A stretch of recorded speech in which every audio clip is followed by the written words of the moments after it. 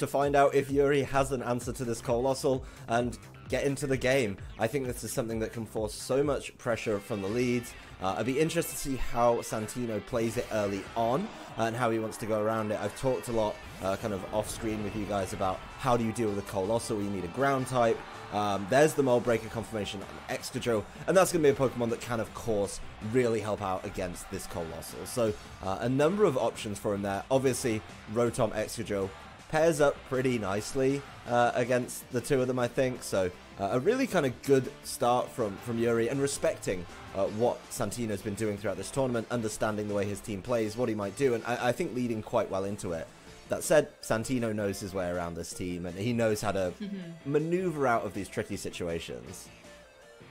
Of course, and Santino leading out with the Colossal and Dragapult, a great pairing there.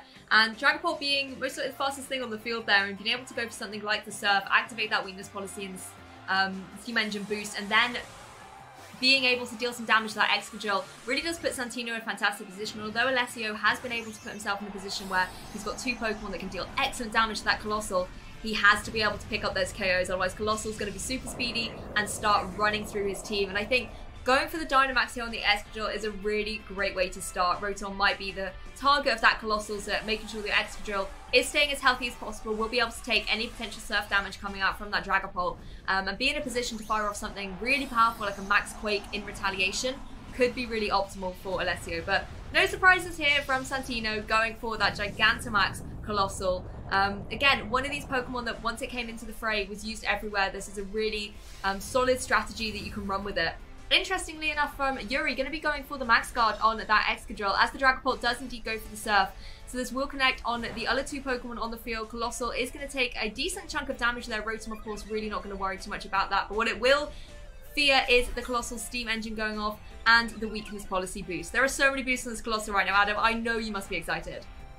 This Colossal's ready to go, and if his targeting is correct here, things could be going very well. There is the confirmation of Max Overgrowth on the Colossal. It does land into the Rotom, and unsurprisingly picks up a knockout. After all of those boosts, Colossal on the field looking a bit like Mount Doom, so scary to opponents from the other side of the field, and that's exactly how this team has to be played. Santino needs to make sure he calls protects and max guards correctly, picks up knockouts when and where he can, and that's one of the best ways to do it, is call the protect on Excadrill and just go after the Rotom. Of course, Amoonguss does take the field. That's going to be something that can kind of buy Yuri a bit of time, but one of his Dynamax turns on the Excadrill, he's going to be forced into, you know, being safe and max guarding, and really trying to push on, I think, is going to be important for Santino. He needs his next two turns, I think, to be 2 knockouts for this game to get off to the perfect start for him, and calling that protect, I can't undervalue just how good that was.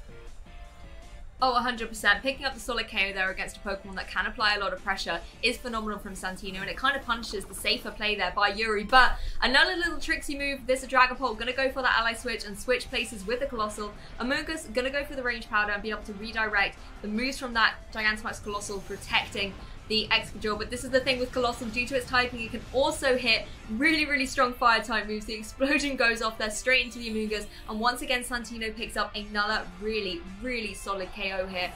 There is still time for that Excadrill to be able to fire off a big move damage into the opposing Colossal, and here we go with the Max Quake, you know, really casting that towards the fire, but actually it's going straight into the Dragapult here. So Dragapult, thanks to the ally switch, able to take that targeting, and really Santino is in so much control right now. He's in the driving seat and calling every single turn exactly how he wants to. That's very cheeky, is not only did you get everything set up first turn, then you make a mess of things with the ally switch. That's so good from Santino, and it is tough. We talked about it a little bit earlier, that these are open team sheet tournaments, and you do have to think about these things. You know, they know of the ally switch on the Dragapult, and I think a lot of people who have played against Colossal teams know about it, and it's a horrible mind game to play against. I do not wish it on anyone at all, where you have to call where it's going. It's absolutely nightmarish to go against. I really like this edition of G-Max Volcalith, even into the Protect, doing huge damage and just setting up for a kind of easy endgame, I think, with that residual damage coming down. So just a really good first few turns, and a really quick-looking game from Santino here. The Colossal is just completely in control. Breaking Swipe, going to go around and connect onto that Excadrill, lowering its attacks. Excadrill really looking to be in such a precarious position here. Going to follow up with that Max Quake, going to read that special defense. But I really think it needs more defense boost than just these two. Colossal able to tank that and still survive. And I think, something to touch on what you said, Adam, having that residual damage as well from the rocks, from the Volcalith, is going to be so pivotal here. It's just going to be able to keep whittling away at Yuri's last two Pokemon. And as you can see, they are both so dwindled in their HP. You know, Excadrill going to be starting to be attacked by that Colossal. The Togekiss really not being able to survive through the protect of that as well. So even though protected, Togekiss is now below 50%. And I think that's key for this Colossal. It's able to hit all of the Pokemon that Yuri has brought for super effective damage. This Togekiss is kind of in trouble as well. Like, we just saw how much the Volcalith rocks did between turns, and that's a problem. Extra didn't take as much because it was still in its Dynamax form, but now it's going to start adding up there as well. I mean, even though it's not Gigantamax anymore, like, the Colossal is still actually huge and is still a huge threat. So all it needs to do is remember it has the Steam Engine boost from turn 1, just set that up, and then Heat Wave for the win. So really quick game. I mean, that game was over in 4 turns. We had the 3 turns of the Dynamax, and then we had the 4th turn with the Heat Wave, which is kind of what you want. When it's done, you want to get back to your spread moves and deal that damage. And yeah, that's a flawless execution of the team from Santino. I mean, you said that you wanted to see Colossal, and that's really all the action that we got from that game 1. And I think it was very interesting as well. You know, we see a lot of times in these games, there's a lot of defensive plays, a lot of switching, and you know, the games do kind of take their time. But actually with this game, we saw the Dynamax go away in turn 1, and Dynamax was over it was over in about 4 turns. That's just an insanely offensive play by coming out from Santino. He kept his 2 same Pokemon on the field the whole time.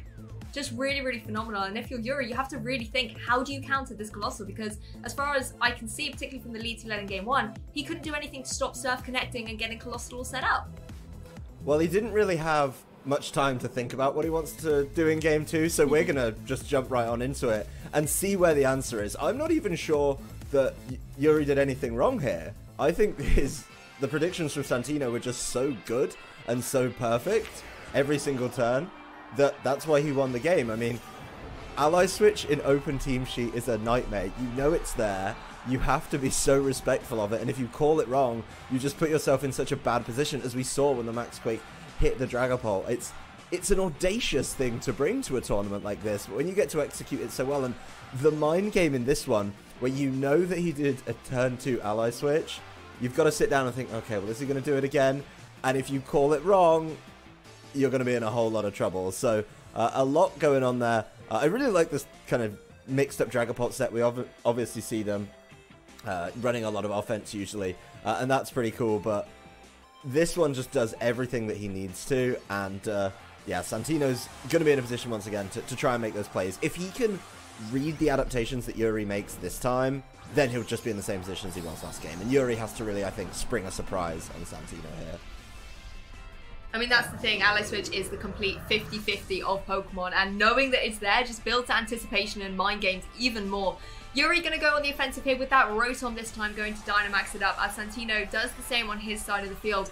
It's one of these things, again, you know, Yuri, like you said, I don't think he did anything wrong in game 1. He's gone with the same needs in game 2, but I think he needs to go more on the offensive pressure. You know, Santino was able to really punish that Max Guard from the Excadrill in turn 1 of game 1. So now that we're here in game 2, Alessio really does have to start changing things up. Colossal is going to go for the Gigantamax up here, as Dragapult, to no one's surprise, does go for that Surf, once again dealing a little bit of damage to Rotom and Colossal, and a little bit to that Excadrill as well. But Colossal very happy to be hit with the Surf, going to be maximizing up its speed and activating its weakness policy, once again being such a commanding threat here on the field.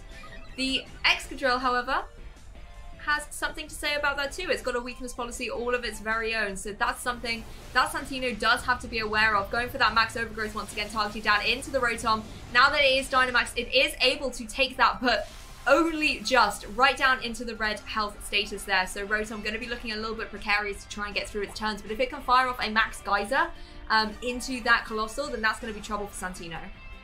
A Max Geyser would be a huge swing of momentum here. Of course, Excadrill also has high horsepower, misses the high horsepower. That obviously has to use that because it can't Earthquake next to something like the the Rotom with Mold Breaker, but it doesn't matter. The Max Geyser gets it. Everything's fine here. Max Geyser does connect and deal with that Colossal, so things certainly looking a little bit different in this game as Colossal taken out on the first turn. Yeah, Rotom able to cover its buddy Excadrill there, you know, missing the high horsepower, unfortunate, but Rotom's able to save the day and go for that Max Geyser and also set up the rain so that any future Max Geysers will be dealing more damage, but at the same time, that can work a little bit in reverse for that Dragapult. We know that Dragapult's kind of a mix set, but something like Surf in the Rain still is something that Excadrill doesn't want to be taking. Oh, not at all. I mean, Surf in the Rain is going to hurt, and we saw how much it did. Yes, it activated the weakness policy, and that was pretty good for him, but not quite what you want. I do think that having the Rillaboom in the back means Santino could pull some momentum back in his favor pretty quickly if he's able to. He does opt to go a little bit differently for him there. You know, we get to look at those choices. That's pretty cool for us. But yeah, I think Urshifu is just as good here, and maybe saving the Rillaboom for a little bit later. As I say that, Rillaboom's coming. So typical of me, really. Yeah, I think you're carrying over not so much the curse, but just the prophecies, Adam, with you into today's broadcast as well, as Rillaboom does join the field. Grassy Terrain obviously in effect as Urshifu goes for the Surging Strikes. So going to go straight out and connect into that Excadrill. It's not going to appreciate that at all. Of course, critical hits guaranteed on all three of these, but it only takes 2 to be able to KO the Excadrill, and Yuri has lost one of his Pokemon, will be forced to bring another one into that slot, and maybe one that can apply a little bit more pressure to these two offensive powerhouses on Santino's side. Max Lightning going to come out from the Rotom, and I really, really like this play. Not only do you take the Urshifu down to its Focus Sash, but you also are in a position where you can change that terrain, meaning that the Grassy Glide potential from the Rillaboom will no longer have priority.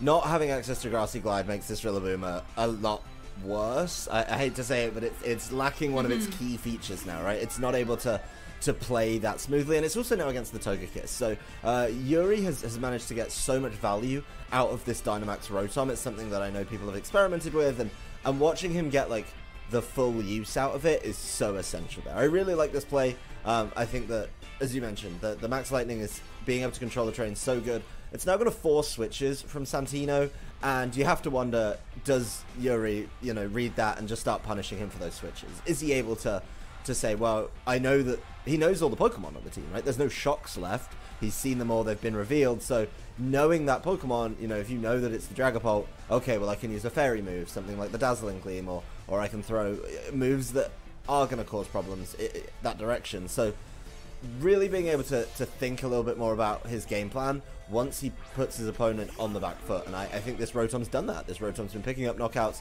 and messing around with the board states so much that it's in a good position. I mean, that said, there's still Rain up, which is going to make Surging Strikes hurt a little bit more. Yeah, let's see how much damage it does, of course, with those guaranteed critical hits going into the opposing Togekiss. Ooh, this looks like it's going to be a little bit close. Togekiss, I believe, might be able to survive on this. Just does over 50% on the second one. Third one coming out, and Togekiss is able to hang on. And I think it's critical hit Togekiss being able to redirect any damage away from this Rotom. It's a low HP, but it is now able to go for its final max move. Going to target down into the Urshifu. Little bit, you know, of a lot of damage on a 1 HP Pokemon, but just in case there was going to be a switch in there, and just it picks up the guaranteed KO. You don't have to worry about that Urshifu anymore, dealing out that really big damage. And I like the switch by Santino as well, bringing in the Dragapult. Yes, it got in for free, but he's now able to reset the terrain and have that Rillaboom being an offensive threat once again. And he's got his ally switching Dragapult on the field. Let the mind games commence again, Adam.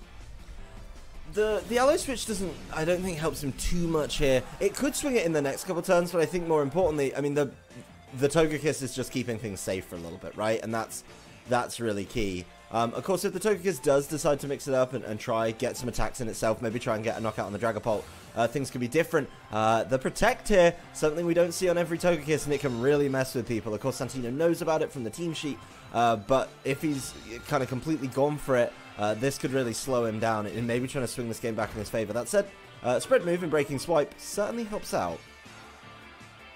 Yeah, lowering Rotom's attack, but Rotom doesn't mind that too much. He goes for the Hydro Pump, does actually manage to connect and goes down into that Rillaboom slot. Even though it's not very effective, still deals a decent chunk of damage, about a third of damage thanks to the boost from the Rain as well. It was a nice protect there by the Togekiss. You know, you might have suspected the Grassy Glide could go maybe into the Rotom, just try and remove it from the field. But actually the Togekiss is the one that applies probably the biggest threat to that opposing Rillaboom. Most certainly, and that's something that needs to be dealt with if Santino is going to kind of pull this one back. This is the first portion of the game we've played at length with no Dynamax on the field from either trainer, so interesting to see how this one kind of plays out. Of course, that Dragapult should be able to pick up that Rotom at any point with the Breaking Swipe, and that being a spread move makes things kind of easy, right, to be able to go and tidy this one up. So I'll be curious to see what the last Pokemon is from Yuri. That's really going to decide this match. If it's something that can answer this Rillaboom, is in a good position. Amoonguss is certainly a lot slower than some of the other options, and really limited against Rillaboom. The Spore isn't going to be able to stop Rillaboom for the duration of the game. Yeah, Amoonguss is not the offensive powerhouse that you really need if you're Yuri, but you know, if something like Sludge Bomb can still do some decent damage to that opposing Rillaboom, but like you mentioned, Breaking Swipe, being able to pick up a KO against that Rotom very easily means it'll soon be a Amoonguss versus Santino battle going on here. Breaking Swipe going to connect, and we'll be able to pick up the KO on that Rotom. So Amoonguss having its attack drop, again, not going to worry about that too much, but Amoonguss versus a Dragapult and a Rillaboom, the problems just get tougher and tougher for this Pokemon. Sludge Bomb does come out, but doesn't manage to pick up the KO. No, that's a really good kind of change of pace from Amoonguss. We usually see it trying to slow things down with a Spore, but it has Sludge Bomb, and that's able to do huge amounts of damage to Rillaboom. Of course, this Breaking Swipe is going to be very, very slow at dealing with this Amoonguss, but it's certainly something, right? It's certainly a way out. Rillaboom's just going to keep on Grassy Gliding. That's a good amount of damage overall with the critical hit. But this game, I mean, Amoonguss may be able to swing it back in its favor. It's just going to be really slow. That said, the Breaking Swipe's starting to add up here. That damage is ticking along kind of extensively. Yeah, it's interesting. I mean, the Rillaboom here with that Choice Band really putting in the work with that offensive pressure. And, you know, got the Grassy Terrain at side as well. It's going to be able to get the boost from that. And Amoonguss, yes, it can regain a little bit of HP here, but it doesn't have the main HP recovery that it likes to have with that Regenerator ability, being able to switch out and come back in a little bit healthier than before. So it is really stuck here facing down against this Pokemon. Rillaboom going to go for that Grassy Glide once again. Still doesn't do enough to be able to pick up the KO as Dragapult takes a little bit of a rest, leaving Amoonguss free to go for that Sludge Bomb, able to connect onto that Rillaboom and be able to pick up the KO. So actually, as you mentioned here, Adam, if this Dragapult can stay asleep and Amoonguss can regain a little bit of HP, maybe survive some of those Breaking Swipes, and then keep putting it back to sleep when it wakes up, this could be an opportune moment for this Amoonguss.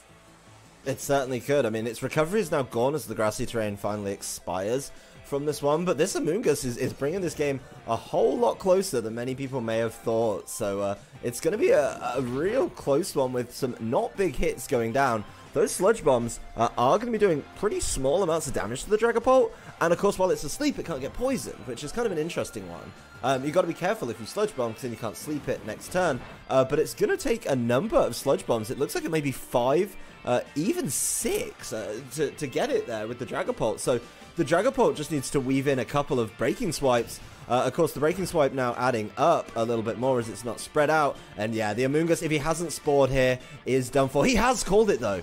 Yuri making sure that the Dragapult stays asleep, really bringing this game down to the wire.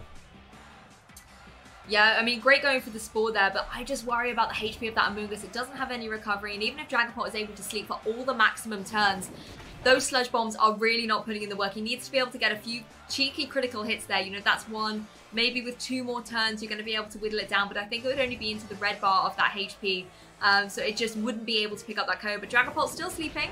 Going for another Sludge Bomb. Did we get a critical hit? No. So I think there's only 1 more potentially there for Amoonguss, or two more Sludge Bomb potentials. It needed. Now, there it is. Dragapult wakes up and the Breaking Swipe connects. It was a long road for Amoonguss to try and get it there. But in the end, a game that, I mean, game 1, 4 turns. So close.